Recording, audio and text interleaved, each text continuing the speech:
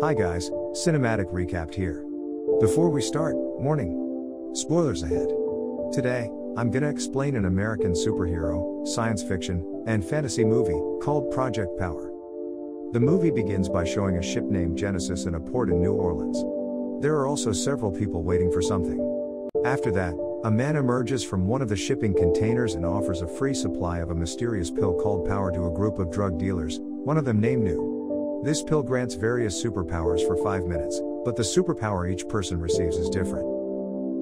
6 weeks later, Newt's teenage cousin, Robin, works as a drug dealer too. She is nearly robbed by customers seeking power. That night, she offers power to a group of teenagers, but she is nearly robbed by them instead. Luckily, a police officer, Frank Shaver, comes to rescue her at the right time. It turns out that Frank is one of her regular buyers. The scene moves to a man named Art. He is hunting for Newt, who has been distributing power in the city. When he gets to Newt's flat, he immediately points a gun at him. Newt immediately consumes power against Art due to his desperate position. He gains a superpower to control fire. He immediately attacks Art, but eventually admits that someone named Biggie is the distributor of the power pills, before he dies of the pill overdose. A few moments later, there is a robbery at a bank where several policemen are injured because the robber has invisible power like a ghost. Frank immediately realizes that the robber must have taken the power pill to get his superpowers. Thus, Frank also secretly consumes a power pill before trying to catch the robber. There is a tussle between the two. At one point, the robber manages to snatch Frank's gun. He then shoots Frank right in the head. Fortunately, Frank gains the superpower to be immune to all weapons due to the power pill he has consumed earlier. As a result, he is able to foil the robber along with other police officers. However, he is suspended by his captain for using the power pill. On the other hand, his captain reveals that government personnel are pressuring him to terminate any investigation into power. He then gives Frank a picture of the man they suspect to be the source of the pills, which turns out to be Art. Meanwhile, Art invites Robin to meet at a cafe using Newt's cell phone that he has obtained earlier. After waiting for some time, Robin finally arrives at the cafe, but she cannot find Newt there. She then decides to leave the place. However, her motorcycle's tire has been punctured by someone. Therefore, Art uses the opportunity to abduct her and put her in the trunk of his car. After being taken somewhere, he interrogates Robin and forces her to take him to the drug cartel's safe house, which is located in a convenience store. Robin enters the store first, followed by Art quietly from behind. Afterwards, she is directed to a secret room, where she says that she has just been kidnapped and the captor is still outside. On the other side, Art manages to find the secret room and he immediately eliminates several of the cartel's men, even though he has to be shot in the shoulder. He approaches Robin in the room and then discovers that the power pill users throughout New Orleans are being monitored as test subjects for the drug. Because he keeps losing blood, Art immediately faints. Seeing this, Robin comes out and tries to escape from the store. However, she flees to the store again after seeing one of the cartel's men still alive after being shot by Art beforehand. The man chases her, who keeps running away from him. Luckily, Art comes at the right time and manages to save Robin. He then enlists Robin's help to save his daughter, who has been held captive by the drug dealer. Because of that, Robin bonds with Art as she treats his wounds later. After his wound healed, he does not want to waste time, so he rushes to save his daughter accompanied by Robin. On their way, Art reveals that after leaving the military, he was recruited by Teleos, a private defense contractor who experimented on him to create superpowers.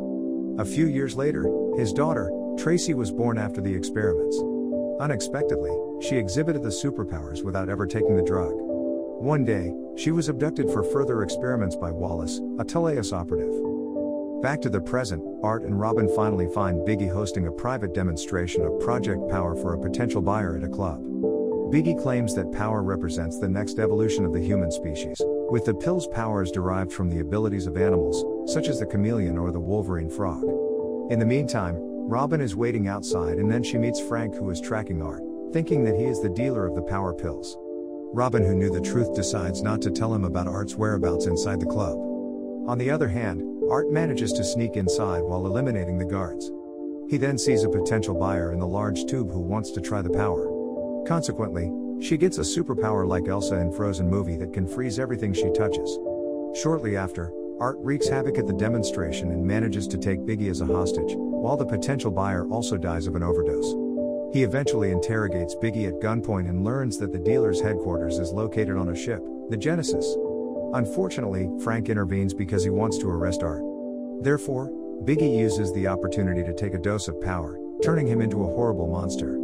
This forces Art, Robin, and Frank to flee as Art kills Biggie in an explosion at the end.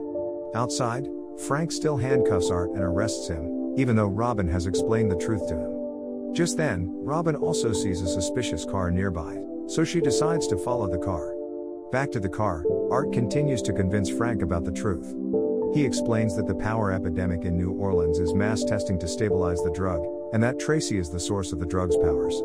After much thought, Frank becomes convinced that his captain was actually taking orders from Teleos. At the same time, the suspicious car followed by Robin finally arrives at a port. Afterwards, Art purposely has himself captured by Teleos and taken aboard to the Genesis. Then he is brought to meet Gardner, the head of Project Power. She also tells him that he is going to be the subject of her research as well. Meanwhile, Frank meets Robin at the port. The two of them have to infiltrate the ship so they can help Art to rescue his daughter. Frank initially consumes a power pill before executing their rescue plan. Sure enough, the pill has saved him from being shot by the bullets. They eventually are able to incapacitate some of the guards there. After successfully sneaking into the control room, Robin sets off the ship's alarm to clear the way for Frank to Art's captive room. Because of it, the panicked Gardner orders her men to tighten the guard on the ship. At that time, some of the guards take the power pill to catch the intruders. Thanks to the pill, Frank easily defeats one of the power-enhanced guard. In the control room, Robin is almost caught by another guard. She chooses to escape through the emergency exit. Apparently, the path leads her to the laboratory where Tracy was being held. She also tells that her father is in the ship to rescue her. Luckily, the two of them are able to hide before Gardner and her men check the laboratory. On the other hand, Art successfully persuades a guard to free him. Not long after, another power-enhanced guard approaches him just as Frank arrives there as well. They finally reunite with Robin and Tracy after killing the big guy. Unfortunately, the group is suddenly chased by another guard who has the superpower to bring out iron weapons from his body. As the four attempt to flee, Robin is captured by Gardner. She demands Tracy in exchange for Robin's life. Inevitably, Art decides to confront Gardner, while consuming the power pill. It is revealed that the pill gives him the abilities of a pistol shrimp, which he uses to kill Gardner and her men, rescuing Robin in the end. As a trade-off, using the superpower costs Art his own life. Fortunately, Tracy resurrects him with her own superpowers, and they all escape the ship. A few days later, Frank intends to expose Project Power to the press, while Art decides to move on. He gives Robin his truck and a bag full of money to cover her mother's medical needs, telling her to use the greatness inside of her. Art and Tracy depart from the city and finally free. Meanwhile, Robin begins a new career as a rapper. Subscribe to watch more videos like this, turn on notifications, and leave a like to help the channel out. Thank you for watching.